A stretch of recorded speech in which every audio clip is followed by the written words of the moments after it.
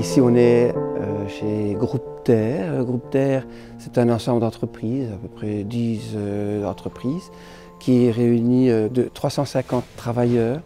Et l'objectif, c'est de créer des emplois pour des personnes éloignées du marché du travail.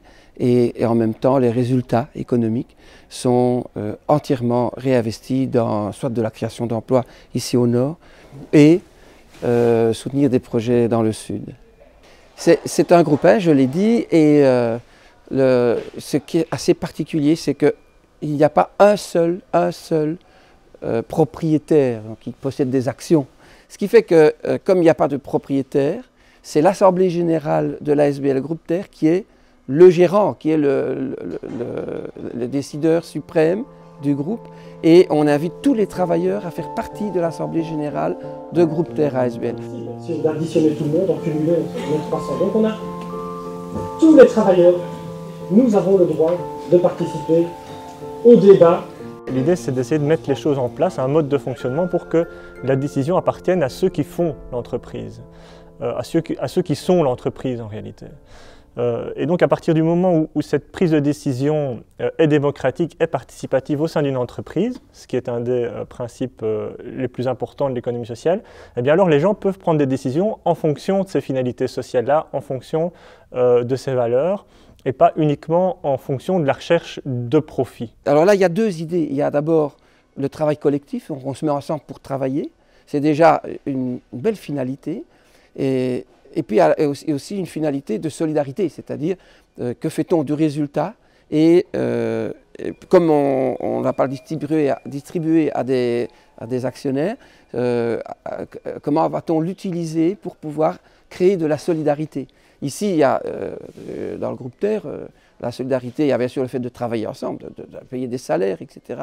Mais il y a aussi toute la partie sud, puisqu'il y a une partie du résultat qui est versée à l'ASBL Autre Terre, qui est l'ONG du groupe, et qui a des partenaires sud, au Burkina, au Sénégal, au Mali, au Pérou, et qui eux aussi développent des projets d'économie sociale.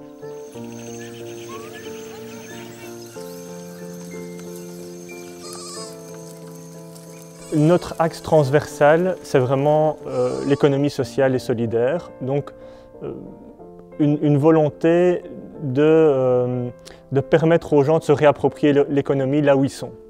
De faire en sorte que l'économie soit à leur service. Quelle est l'autonomie de votre organisation? Comment est-ce que vous allez travailler les prises de décision, les élections, comment est-ce qu'elles vont se passer?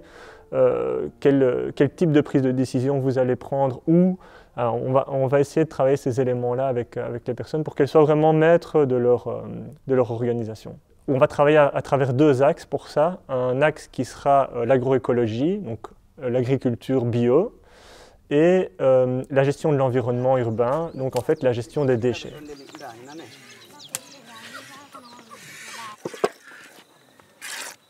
Apil au Burkina est dans différentes filières de production. Il y a entre autres la filière du miel et la filière du lait.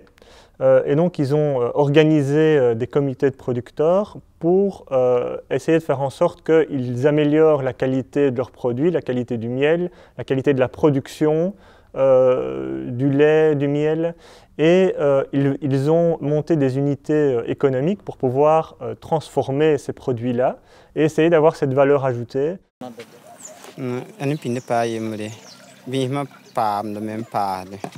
Apil song ton woso la obe wiliga tondo tum wala tonni ga ton nampoti ni ga pam la fi id bi ma na mo an modin ning ti bi ma yi la xamde la ton taboton obe en tinu yang pa ko zomi san ya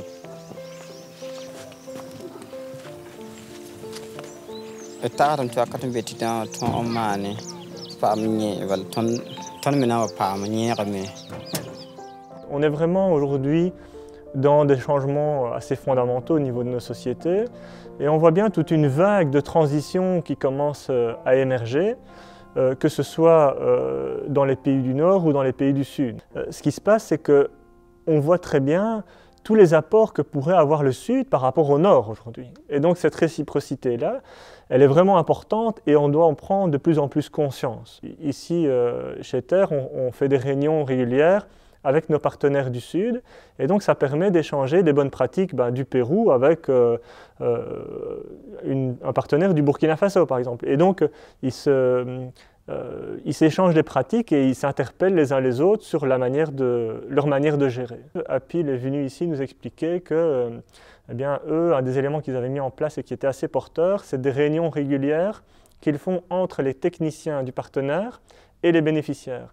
Et donc, ils évaluent régulièrement les accompagnements que les bénéficiaires ont eus. C'est un des principes essentiels, finalement, c'est cette intelligence collective qui se développe quand on prend le temps de s'intéresser à ce que les gens ont à dire et finalement à mettre les gens sur un pied d'égalité, en essayant de se dire, oui, la parole que ce producteur a, eh bien, elle est probablement aussi importante que la parole que cet ingénieur qui vient l'accompagner a.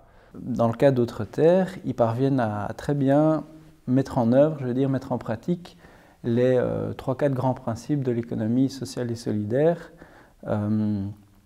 Et dans la pratique, on voit que ça donne lieu à des très bons résultats, aussi bien en matière de respect de l'environnement qu'au niveau du modèle de management. Selon moi, l'économie sociale et solidaire, c'est une approche qui mériterait certainement de recueillir un peu plus d'attention, qui mériterait même d'être une priorité en termes de vision de la DGD ou de la coopération belge en tant que telle.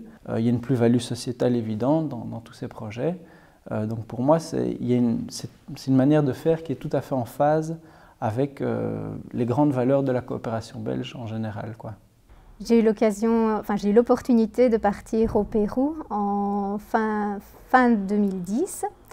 Et cela dans le cadre du 60e anniversaire de Terre.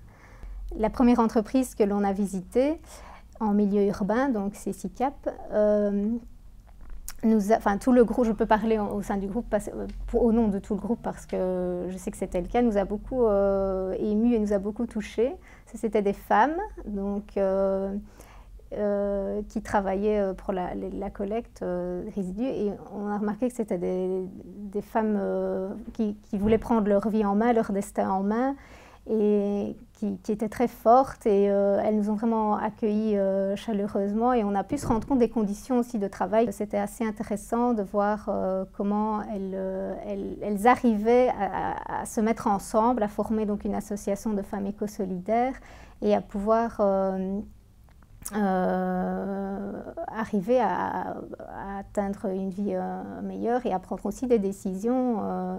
Elles permettent que tous ces résidus ne soient pas amenés dans des décharges et abandonnés, mais qu'on pouvait en faire les recycler et aussi elles touchent une notion environnementale qui est importante finalement. Je crois que la décision d'aujourd'hui elle est très sage.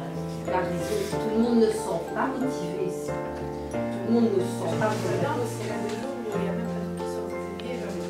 Il y a d'autres choses avant et après peut-être faire ça. Autre Terre, sa mission d'éducation-développement, c'est vraiment de sensibiliser la population. C'est un peu on travaille avec tout public, principalement les jeunes, mais on travaille aussi avec des adultes. C'est vraiment de sensibiliser ce public-là à l'économie sociale et solidaire, au fait qu'il y a une alternative économique qui existe. C'est vraiment se dire de manière globale, le système capitaliste crée des exclusions, crée de la pauvreté et nous on a envie que tout un chacun, les citoyens, puissent prendre conscience de ce dysfonctionnement-là et connaissent une autre manière de faire de l'économie. Dans ma matière, je trouve que c'est très important d'éveiller en tout cas l'intérêt des élèves sur l'économie sociale et solidaire pour montrer aux jeunes qu'il y avait qu'en fait on est formaté dans un système et qu'on ne se rend pas compte qu'il y a d'autres manières de faire qui permettent d'atteindre les objectifs, même souvent beaucoup mieux qu'avec le système classique. Parce qu'on voit bien que les modèles qu'on nous a proposés jusque maintenant, ils ont fait leur temps. Et donc il faut réinventer des nouveaux modèles économiques. Et pour le moment, il y a vraiment beaucoup d'idées qui émergent, et donc il faut rester ouvert à ces idées-là, il faut pousser les gens à être créatifs, et donc c'est pas en imposant des canevas qu'on va l'être. Donc c'est vraiment aussi en laissant aux gens l'opportunité de développer des choses qui font sens pour eux et qui vont leur permettre de répondre collectivement à leurs besoins, parce que c'est vraiment aussi ça l'enjeu. J'ai été en Bolivie, j'ai été au Maroc, j'ai été au Burundi justement pour travailler sur l'économie sociale, et je me rends compte que partout il y a une soif d'alternatives. Je pense qu'il ne faut pas grand-chose pour que tous ces gens montrent qu'on est nombreux et qu'on veut une autre économie. L'économie sociale est trop souvent considérée comme étant l'ambulance de la société. Mais non, l'économie sociale et solidaire, c'est une alternative. Et on doit se battre pour continuer cette alternative. Et il y a aujourd'hui, il y a des tas de challenges importants pour l'économie sociale et solidaire.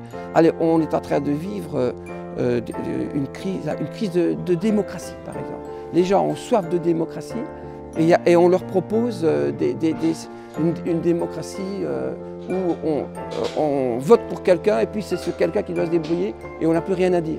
Alors que si on développait une démocratie participative un peu partout et en plus dans les entreprises, l'endroit où on a notre gagne-pain, où on est reconnu, où on a des liens, et bien là on peut vraiment créer